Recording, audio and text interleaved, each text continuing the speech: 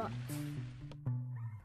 How's it going? This is Ricardo, and in this video I'll show you how to remove the SD card from a Dell Alienware 15 version R1. If you're looking for parts for this laptop, go to our website and use this coupon for a 5% off discount.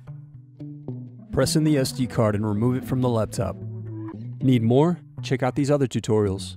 For batteries, click here. For hard drives, click here. For wireless cards, click here. Thanks for watching. If you enjoyed this tutorial, give this video a like and subscribe to our YouTube channel.